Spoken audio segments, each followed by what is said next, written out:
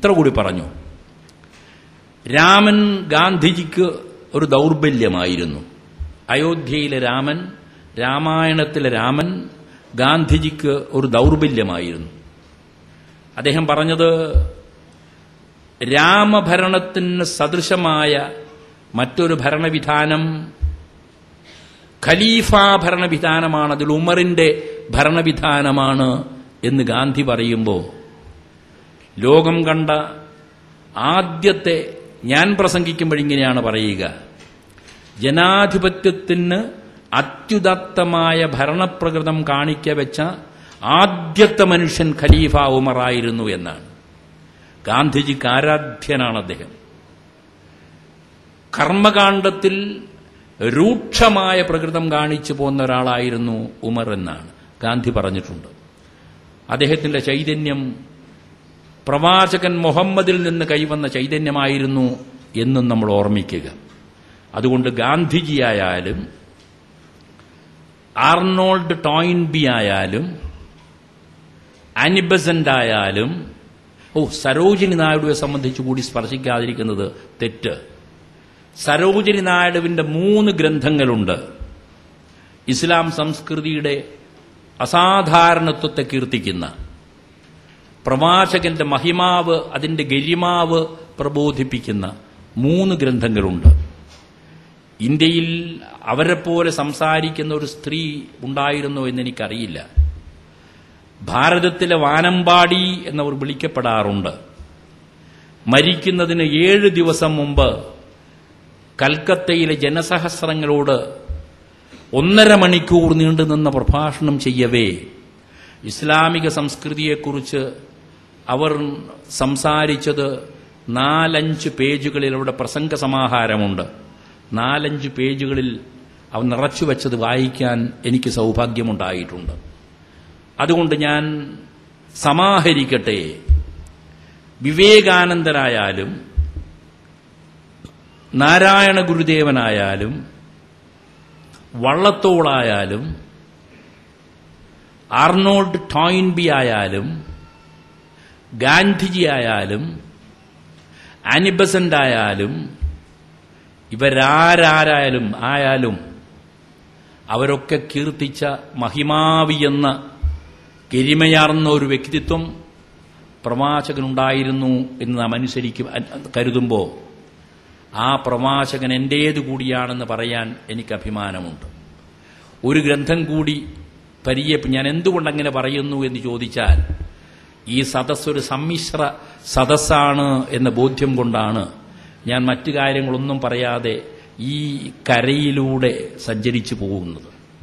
ഒരു പുസ്തകം കൂടി നിങ്ങളുടെ മുന്നിൽ ഞാൻ വയ്ക്കാം. ആ പുസ്തകത്തിൽ 320 പേജുകളുള്ള ഒരു പുസ്തകം. ആ പുസ്തകത്തിന്റെ രചയിതാവ് വിശ്വാസം കൊണ്ടൊരു ക്രൈസ്തവൻ. അദ്ദേഹത്തിന്റെ പേര് മൈക്കേൽ എച്ച് ഹാർട്ട് എന്നാണ്. അദ്ദേഹം എഴുതിയ പുസ്തകം 100 മഹാപ്രതിഭകളുടെ ജീവചരിത്രത്തിന്റെ സംക്ഷേപം. പേര് തന്നെ വിളിച്ചറിയിക്കുന്നു, ദ 100 എന്നാണ്. The 100, A ranking of the most influential personalities in history എന്നാണ് പുസ്തകത്തിന്റെ പേര്. തരതമ ഭേദത്തോടുകൂടി വർണ്ണിക്കുന്നു 100 പേരുടെ ജീവിതം. അതിൽ 100 പേരുടെ ജീവിതം 320 പേജ്. മൈക്കൽ എച്ച് ഹാർട്ട് എഴുതുമ്പോൾ 16ഓളം പേജുകൾ മുഹമ്മദ് നബിക്ക് കൊടുത്തുകൊണ്ട് അദ്ദേഹം പറയുന്നത്, ഈ 100 പേരാരെന്നറിയുമോ? തന്റെ ജീവിതം കൊണ്ട് ലോകസമൂഹത്തിന് കനപ്പെട്ട സംഭാവനകൾ ചെയ്തു പോന്ന മഹാശയന്മാരുടെ ചിത്രമാണ് ഈ 100 ചിത്രം. അവരുടെ ജീവിതകഥകളാണ് അവർ അതിൽ അനുഗാനം ചെയ്യുന്നത്. അവർ പറയുന്നത്, നിരവധി പ്രവാചകന്മാരെ ഞാൻ പരിശോധിച്ചിട്ടുണ്ട്. പ്രവാചകനോളം മുഹമ്മദിനോളം വ്യതിരിക്തത, വ്യത്യസ്തത സൂക്ഷിക്കുന്ന മറ്റൊരു പ്രവാചകനെ ഞാൻ കണ്ടില്ല എന്നാണ്. എന്താ വ്യത്യസ്തത എന്ന് അദ്ദേഹം പ്രകാശനം ചെയ്യുന്നത് എന്നറിയുമോ? അദ്ദേഹം പറയുക മാത്രമല്ല,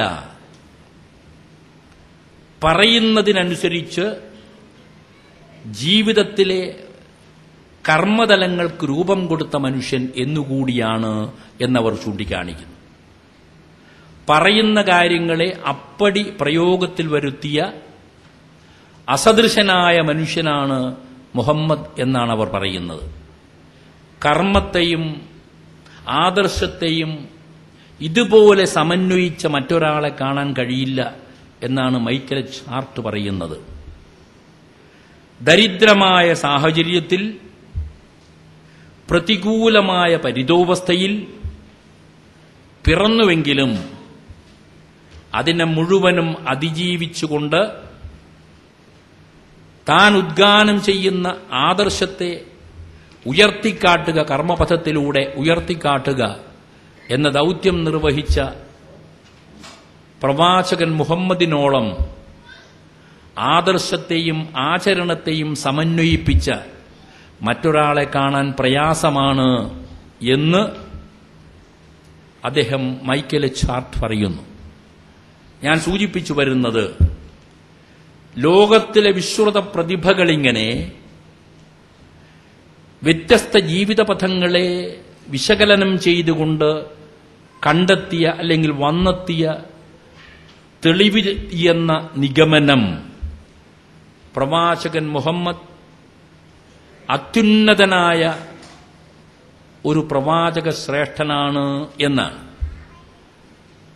ഖുർആനിൽ തന്നെ ഒരു വാക്യം ശ്രദ്ധിക്കുക: നിന്നെ ഞാൻ അയക്കുന്നത് ഏതെങ്കിലും ഒരു പ്രത്യേക പ്രദേശത്തിനും ജനവിഭാഗത്തിനും വേണ്ടി മാത്രമല്ല, മനുഷ്യസാമാന്യത്തിനാകെ പ്രയോജനപ്പെടണം എന്നുള്ള വിഭാവനയോടുകൂടിയാണ്. കുറുക്കിയ വാക്കുകളിൽ പറഞ്ഞാൽ, മാനുഷ്യകത്തിനായല്ലാതെ നിന്നെ ഞാൻ അയക്കുന്നില്ല, അയച്ചിട്ടില്ല എന്നാണ് അതിലെ വരിഷ്ഠവചനം.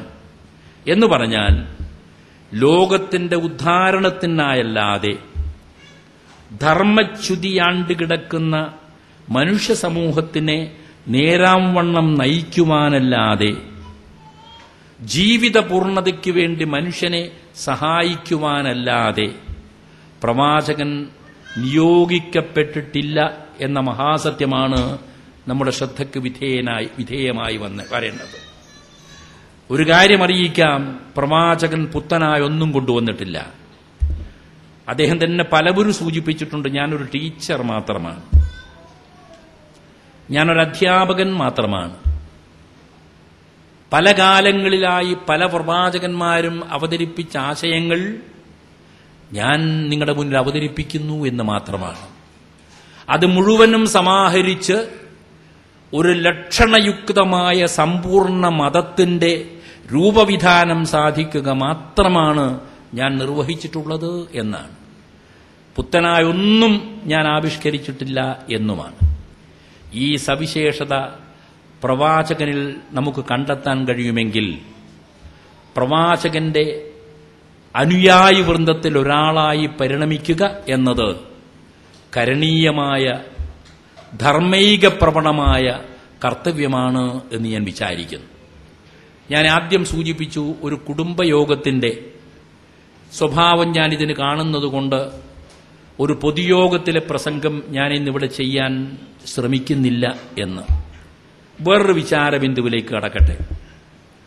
എന്റെ സഹോദരി ഇവിടെ സംസാരിക്കുമ്പോൾ അവർ ഈ വിശ്വാസ തലത്തിലേക്ക് കടന്നുവരുന്നത്, ദൈവവിശ്വാസത്തിന്റെ ചോദ്യം ചെയ്യാനാവാത്ത വിശ്വാസ തലത്തിലേക്ക് കടന്നുവരുന്നത് എന്തുകൊണ്ട് എന്നവർ നമ്മുടെ മുന്നിൽ വിശദീകരിക്കുകയുണ്ടായി. എന്റെ വിശ്വാസം, ഞാൻ ഇന്ന് നിങ്ങളോട് സംസാരിക്കുന്നത് എന്റെ വിശ്വാസത്തിൽ ഞാൻ സൂക്ഷിക്കുന്ന നിഷ്ഠ കൊണ്ടും എന്റെ വിശ്വാസത്തിന്റെ തീവ്രത കൊണ്ടുമാണ് എന്ന് ഞാൻ കരുതുന്നു എന്നാണ്.